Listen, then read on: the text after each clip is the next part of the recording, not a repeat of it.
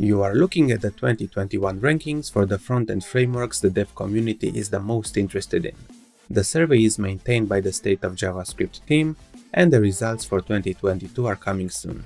I am terrible at predictions, but my guess is that Svelte and Solid will continue their rise. Furthermore, I expect Qwik, a framework just released in 2022, to jump directly at the top of this chart. I am a big believer in this new wave of frameworks and in their ability to replace some of the big guys such as Angular or React. So, in this video, we'll take a quick look at the core features of Svelte, Solid and Qwik, we'll see how they compare with each other, and we'll try to understand why are they disrupting the front-end space. We will build a small movie app using the three frameworks, and this will give us the chance to go through some of the common workflows, such as building components, managing state, routing requests, handling events, and more. Without further ado, let's start by looking at Svelte and its meta framework SvelteKit. I'll run this npm command in a terminal, and we'll end up with the following project. In the top right corner, I'm linking a video where I'm looking at Svelte and SvelteKit in much more detail. Now, I'll just briefly mention that SvelteKit is built on top of Vite, it offers TypeScript support out of the box, and that will do most of our work in the route directory. File-based system routing is pretty much the de facto solution to handle routing these days, and all three frameworks we'll look at are following this pattern. Svelte imposes naming conventions for its routing files, so the page.svelte file under the routes directory will resolve the request to the root domain path. Compared to Qwik and Solid, Svelte is a proponent of the single file component architecture, so your .svelte files will contain the TypeScript code, the template, and the styling associated with your component.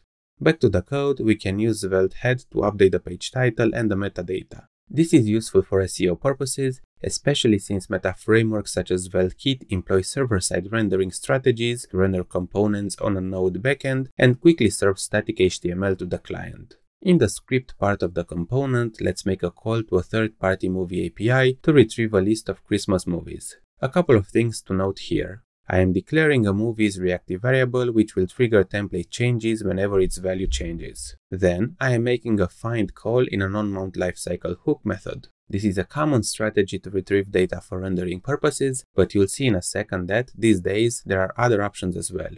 So when the component is mounted in the DOM, a call is made to an API and the movie's value is populated. Let's see how we can render this information in the page next. While Solid and Qwik make use of JSX, Svelte comes with its own templating language. We can use an each block to iterate over the movie list, while also proving a fallback for the case when the movies are not available yet.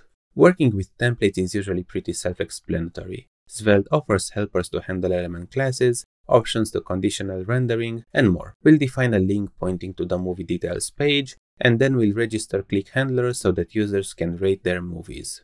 The vote event handler is straightforward. I am persisting the user's vote, and then I'm forcing a re-render of the movie list. There is a more elegant way to do this by using Svelte store, but I want to outline the following scenario. Our movie array value is reactive, but the values it contains are not. So making an update on one of the movies will not trigger DOM updates.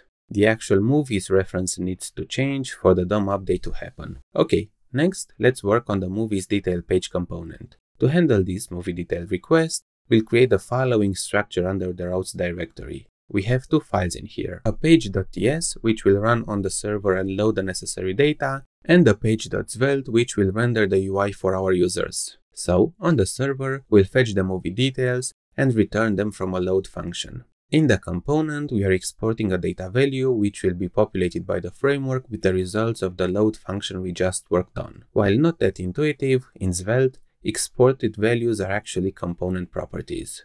Finally, we can render the information on the page. Note that compared to a single page application which is client-side rendered, we are reaching the details page via regular links, and these detail pages are actually rendered on the server. I didn't discuss styling since it's not really the scope of this video, but note that you can easily use a preprocessor such as Sass, and your CSS rules can be easily scoped. Next on our list is Qwik. Of course, with its meta framework QwikCity. If you didn't know by now, any respectable UI framework has a meta framework these days. So let's run the following npm command, and we'll get this initial project as a result. Again, Vite and TypeScript are a must, and the well-known routes directory is present here as well. You can find explanations for some of the other files in here in the video linked into the top right corner, and now let's write some code. A topic we didn't discuss while working with Svelte is layouts. Svelte supports them and Qwik supports them as well. This is a straightforward solution to reuse parts of your UI. Qwik also uses reserved names for its files, and everything defined in the routes/layout.tsx will be inherited by the rest of the routes we'll work on. So all our pages will have a header component, and the page contents will replace the slot element. Next, just like in Svelte, we'll map the request to the root path to the routes/index.tsx file. We can define the page title and the metadata by exporting a document head value. Qwik comes up with a new concept called resumability. This means that the rendering of the component can start on the server and then continue on the client if needed. You will see a lot of $signs in the Qwik code as well, since they are trying to always use lazy loading for performance gains. So anything containing a $sign will be packed in its own distribution file and will be only sent to the browser when the user clearly asks for it. The most common example here is an on-click event handler. There is no reason for the handler function to be sent to the client if the user will never click on that button. By applying this resumable architecture and by employing lazy loading strategies, Qwik really excels when it comes to performance metrics. Back to the code, there are a couple of things I want to outline. First, note that we are wrapping the vote event handler method in a $sign function. This is a Qwik URL and it is necessary for the lazy loading part I explained a bit earlier. Second of all, we are loading the movies in a use client effect hook. Qwik code can run both on the client and on the server, and this hook will ensure that the fetch call will only happen on the client. We'll see in a second a hook which can be environment agnostic. Third of all, we use a signal to handle component state, and finally, styling is a bit different compared to Svelte. We need to use the useStyleScoped method, which takes a list of CSS rules and scopes them for the current component. Next, let's work on the movie details page. Again, we are creating a routing structure that allows us to extract the past ID using the location hook. Then, in a useTask hook, we are fetching the movie details. Code defined in this hook will run only once before the component is rendered, either on the server or on the client. Once the movie details are retrieved, we are simply using JSX to populate the page. The last library we'll look at is Solid and its Solid Start meta framework. By the way, if you are finding this type of content useful and you want to stay up to date with the dev space moving forward, please consider subscribing to the channel. Okay, so we'll run this terminal command, and this is the project starter we'll get in return. Vite is here, TypeScript is here, and the routes directory is here as well. Out of all the frameworks we discussed, Solid is probably the one most similar to plain JavaScript. Its components are plain functions, so we'll just export the home function in the index.tsx file. You'll see a lot of similarities between these new frameworks. Solid Start is also built on top of file system-based routing, so the details discussed earlier apply here as well. Solid's reactivity is one of its main strengths, and it is all built on top of signals. In the onMount lifecycle method, we'll fetch the movie list from the third-party API, and we'll use the setMoviesGetter to update the signal value. Signals are the actual component internal state, so whenever a change is detected here, the associated JSX template will be updated accordingly. As a quick side note, I didn't get a chance to discuss a pretty big shift in the way these new frameworks are handling rendering. For a long time, the virtual DOM abstraction was a necessity in order to ensure reliable fast DOM updates.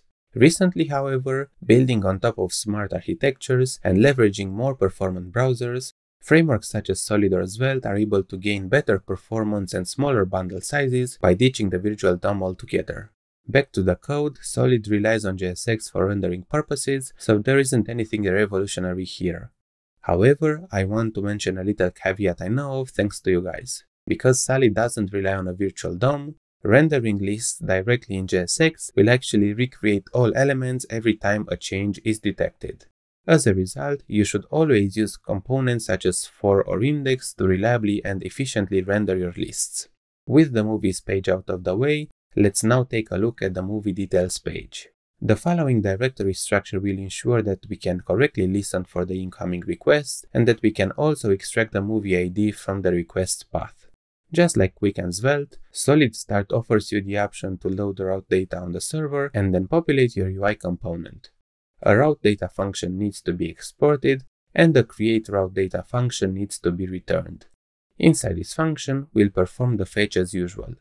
Then I am exporting the default function called movie, and inside it, the result of the useRoute hook is assigned to a movie value. Note that this is actually a solid resource, which is a wrapper around your async request. One of the main benefits of using resources is having access to a loading property. There are no special considerations for styling, so I'm simply using CSS modules with Solid. If you've made it this far, please consider liking this video to help me fight the YouTube algorithm. Until next time, thank you for watching.